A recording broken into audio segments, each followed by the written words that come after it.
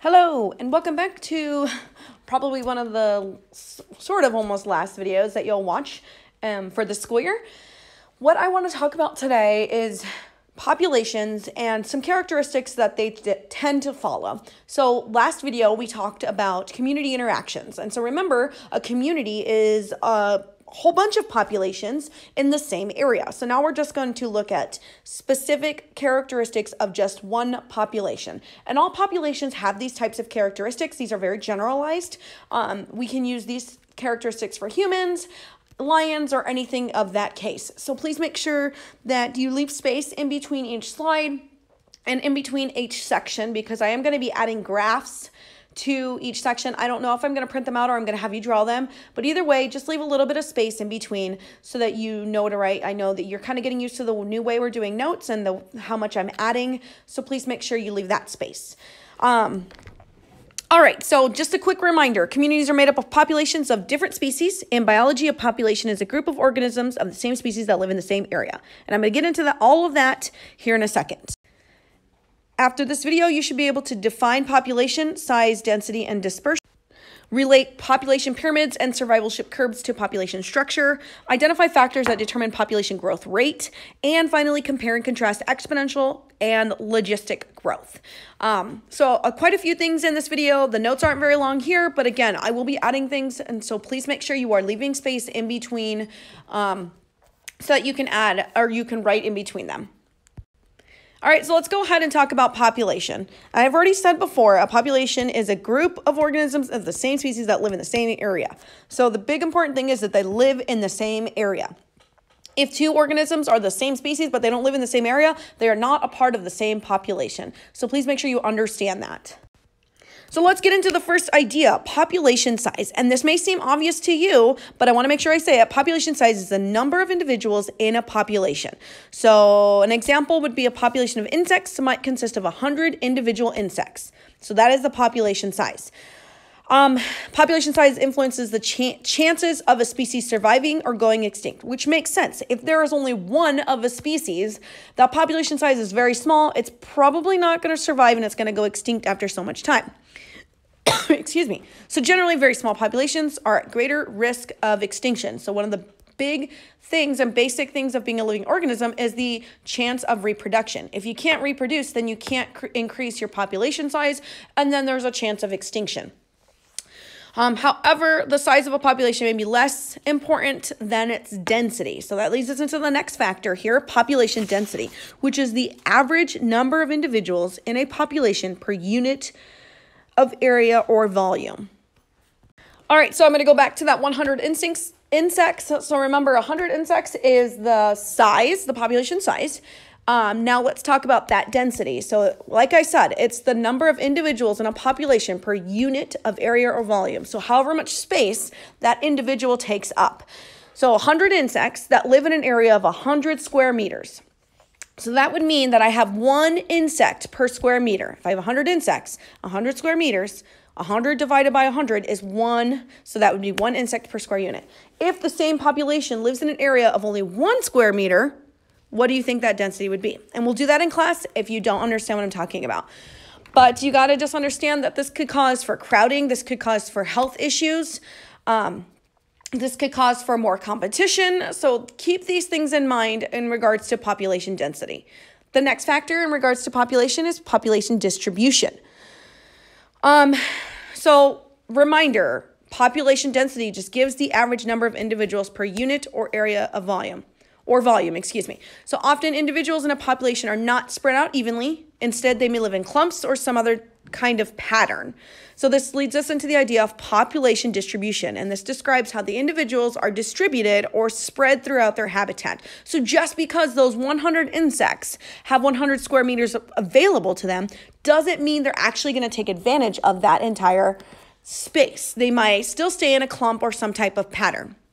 And so there are different patterns of population distribution. There's clumped, there's random, and there's uniform. And I am going to talk about all three of those things in class. So please make sure that you have space for all those. Again, that's clumped, random, and uniform. All right, I feel like I've been talking really, really fast. So I think I'm going to take a minute and slow down.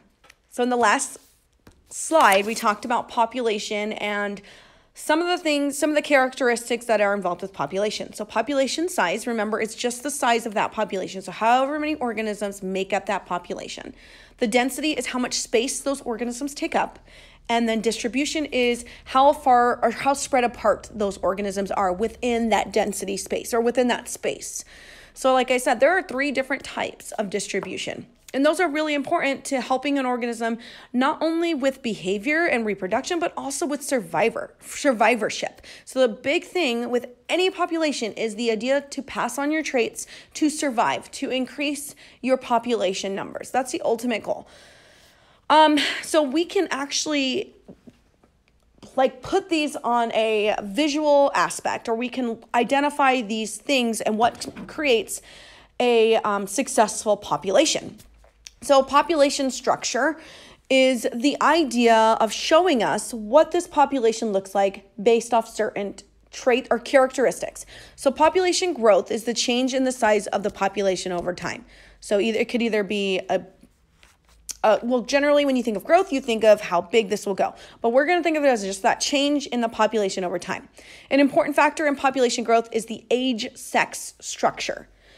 And so what this means is it's the idea that there are a certain number of individuals of every population, and each of these individuals have a sex and an age. And depending on the sex and the age will determine some of the success criteria of that population.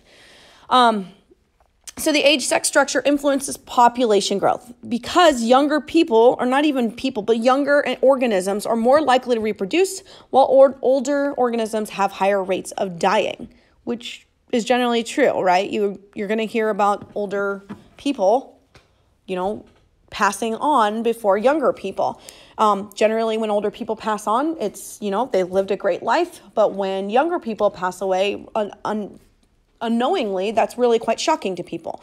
So this goes with the idea that we're passing on our traits at young ages. So an age-sex structure, like I said, is the number of individuals of each sex and age in the population. And this can be represented by a population pyramid.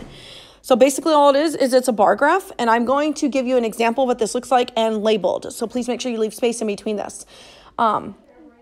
And on this bar graph, it actually doesn't look like a traditional bar graph because instead of going vertical, the bars actually go horizontally. And the sex of each, so male versus female, is on 2 different sides, and then it's categorized by age. So going from birth up, the age increases. That's how the pyramid is set up. And I am going to show you what this looks like. And we will have a few different types of population pyramids. If you can read a population pyramid, it does show me that you understand how the age-sex structure works. Another great way to show how population is affected or population structure is affected is to show how deaths affect population with survivorship curves. So it's a graph that represents the number of individuals still alive at each age. And there are 3 different types. There's type 1, type 2, and type 3. And the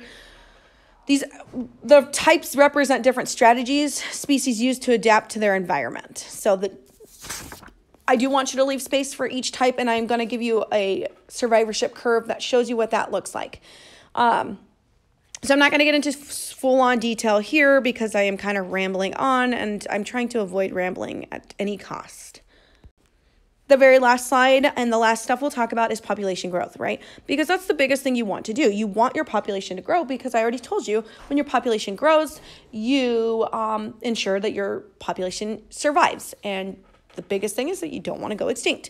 So populations gain individuals through births and immigration. They lose individuals through deaths and emigration, which makes sense, right? If people are coming into your population and people are being born, then you are growing. If people are dying and they're leaving, then you are not growing.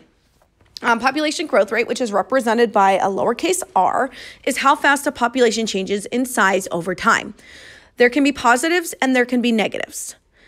The 2 main factors affecting population growth are birth rate and death rate. And there are also, like I said, there are other things that affect this. So for example, immigration or emigration. These are all things that affect population growth. So there's actually a population growth rate equation that I'm going to give you in class. Basically, it's just saying Population growth equals birth plus immigration minus death plus emigration. So that means that those two factors, birth and death, are two main things that affect the way a population will grow.